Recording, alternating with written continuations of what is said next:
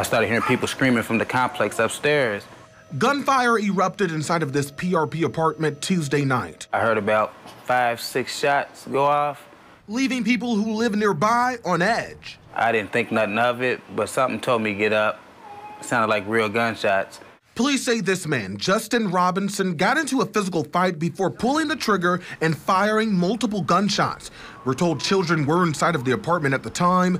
24-year-old Devontae Wallum was killed. A neighbor who didn't want to be identified tells WOKY in Wallum's final moments, he protected those children. He was trying to cover up the kids before the whole incident happened.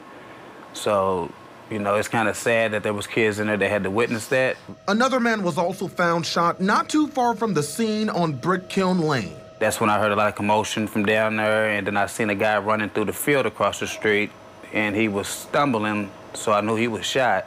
That man was treated and released. With Robinson now behind bars, residents are relieved. It helps get, you know, people that don't need to be out here on these streets, off these streets. And are sending their condolences to all those mourning a life taken too soon.